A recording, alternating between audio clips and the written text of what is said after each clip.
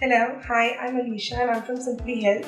Today we are with Dr. Abrol at his clinic. Hello sir, how are you? Hi, fine, thank you.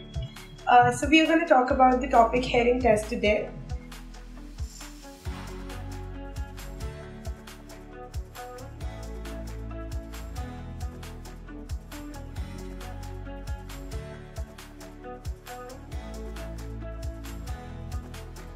So sir, I wanted to ask you, what are the types of hearing tests for adults?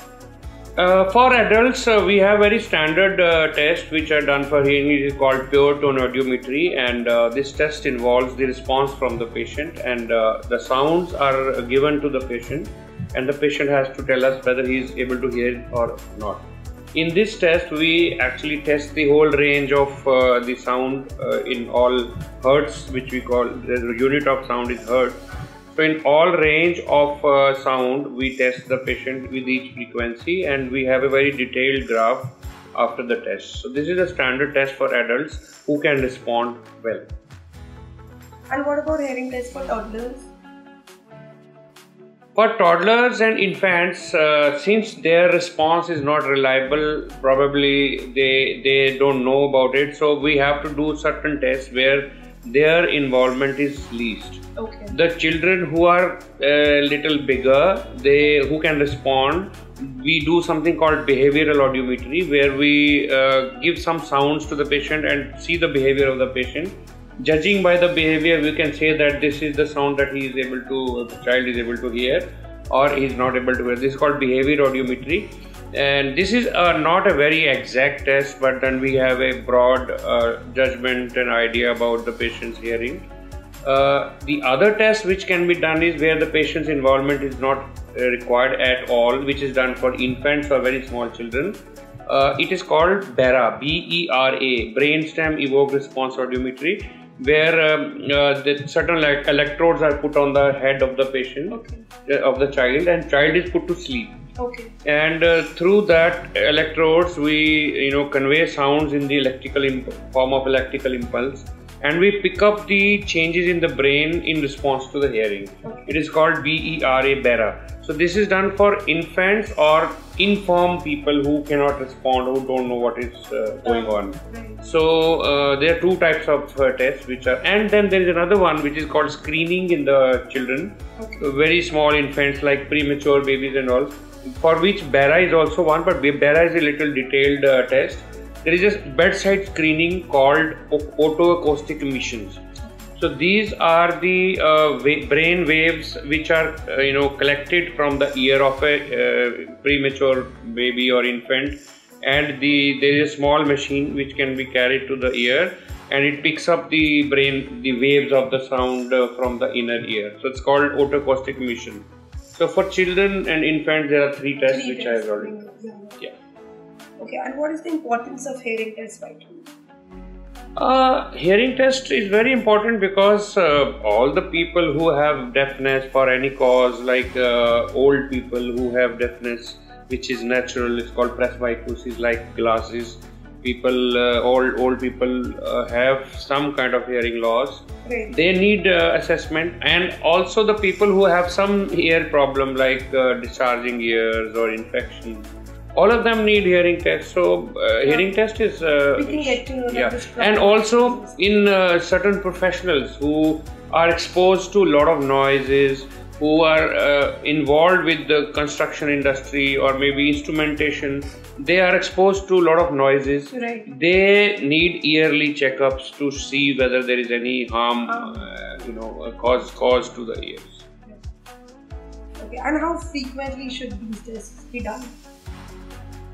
See, if the patient has no problem, if the person has no problem at all, then he doesn't need to get them regularly, but once in a while, maybe once in 2 or 3 years, he can get them done. But the people who are exposed to noises, to loud sounds, industrial workers, they must, as a rule, get their hearing tested every year, once at least. And how to prepare for a hearing test? There are no specific preparations or no special preparation for hearing tests. At least in adults, it's just you can walk into a chamber of hearing test chamber or to a ENT doctor, and get this done. This takes about 5 minutes. The pure tone audiometry takes not more than 5 minutes. But in children who need these tests for hearing, they need 3-4 preparations in a nutshell. One is they need conditioning.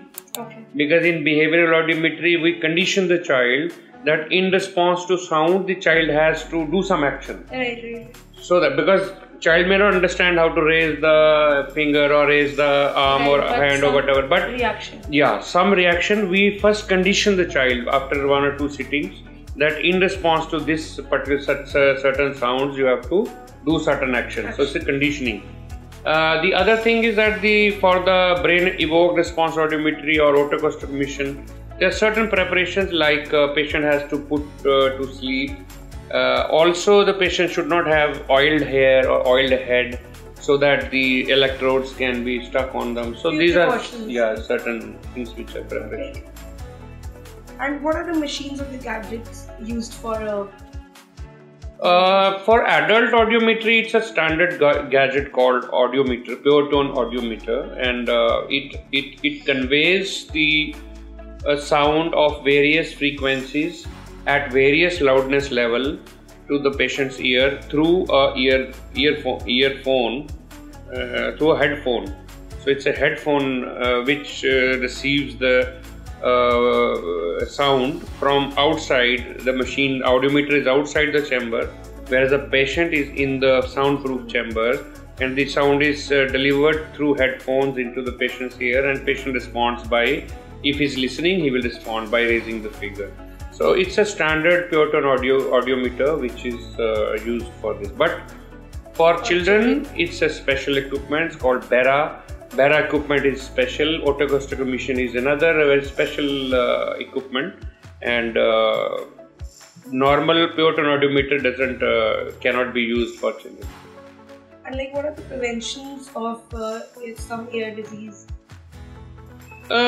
Actually, there are certain do's and don'ts. कुछ चीज़ें ऐसी हैं जो कि हम patients को बोलते हैं कि नहीं करिए. Like जैसे चिल्ड्रन में आजकल प्रॉब्लम है, they are listening to loud music in the earphones all the time for many hours in a day. The people who are in music industry, who are in studios, or who are exposed to sounds all the time, like DJ players or the industrial people, all these people are advised to limit the hours of sound exposure. They must use muffles as much as possible. Especially the industrial workers can use the muffles, which are maskers. Which are sound maskers for to prevent sound exposure.